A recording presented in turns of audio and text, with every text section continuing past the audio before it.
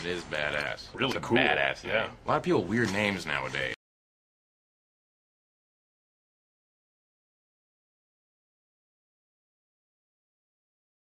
Fucking around here somewhere. If that patrol were to have any crack shots, that orchard would be a goddamn sniper's delight. So if you ever want to eat a sauerkraut sandwich again, you gotta show me on this here map where they are. Fucking around here somewhere. If that patrol were to have any crack shots, that orchard would be a goddamn sniper's delight. So if you ever want to eat a sauerkraut sandwich again, you gotta show me on this here map where they are. Hey everyone, what's up? We're the movie guys. Doing you another review of probably one of the best movies of the summer. It is Inglorious Bastards. This movie is amazing, and we're gonna start off by saying, if you want an all-out crazy action gore fest, that's not what you're gonna get. No, this is Quentin Tarantino, which is still bloody, still gory, still messed up, but it's dialogue. It's mixed with goriness and action, but it also has a great backstory and brilliant dialogue, which makes up a really good film. In the end, this is a great film.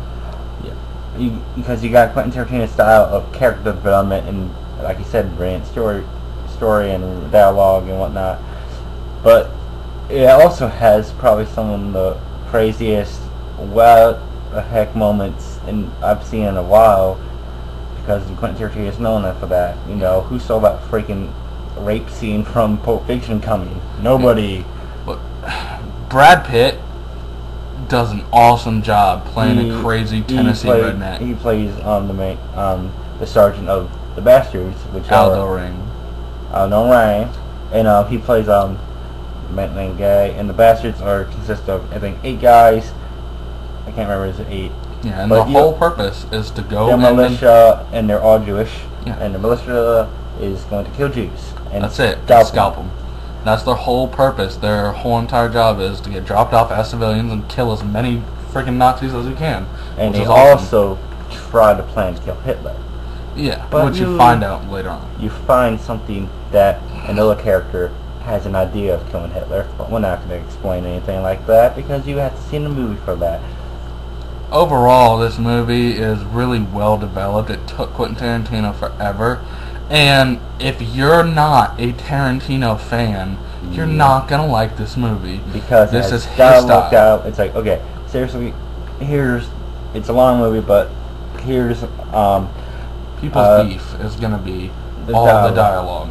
People can't sustain a lot of dialogue. About 15-10 minutes is just dialogue in French and English. But so it's in a good way. It's not bad. It's certainly not, because if you're the type of people that just go to a movie to get cheap action thrills, you're not gonna like it. Go watch Transformers again. Yeah, but this, if you want to see a good story, then watch this. That's the only thing we can say that's gonna have people bad about it, because it has a lot of talking, but it's in a good way. If you're a real true moviegoer, you will really like it. This is certainly probably one of the best movies of '09, next to District 9, Star Trek.